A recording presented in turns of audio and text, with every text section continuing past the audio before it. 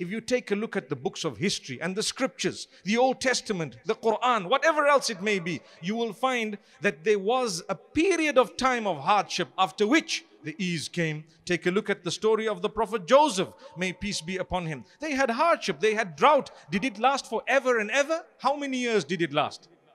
Tell me. Someone said 7 years, didn't they? Correct. You deserve a medal, my sister. I think I heard 7 years. Did someone say 7 years at the back? MashaAllah. You deserve another medal. The only person interacting here, man.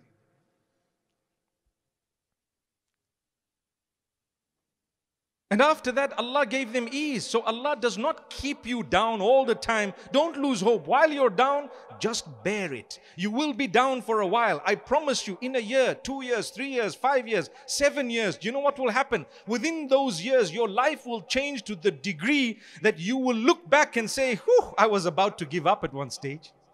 I know of business people, people who are unwell, people who are going through medical problems, you know, family matters. Sometimes you're going through a divorce and you know what? You went through it once. It was so painful. You desperately do not want to go through it again, but unfortunately, it's coming. Let it happen. Let it be. No problem. Divorce is never the end of the world. It might just be the beginning of your life. I went through a divorce myself many years back. In fact, when the brother earlier was saying, I've been listening to Mufti Menk for about 15 years. Did you hear him say that? The first time I actually said, gosh, I'm old, man.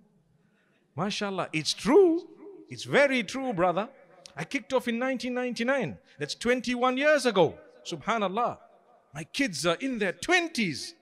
Some of them are married. You wouldn't even believe that. And I'm not lying, by the way. Okay. So subhanallah, it's amazing, my brothers and sisters, how there will come a time when ease will come through. You go through a divorce. You're not the first person. You will never be the last one. It may not be your first divorce.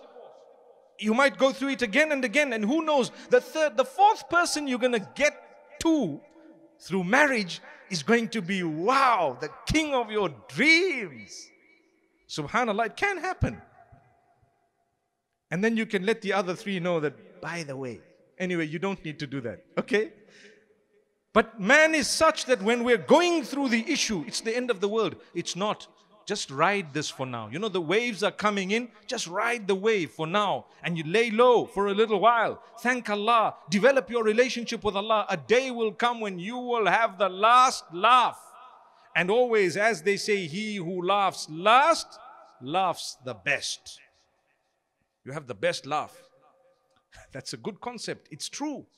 It's actually true.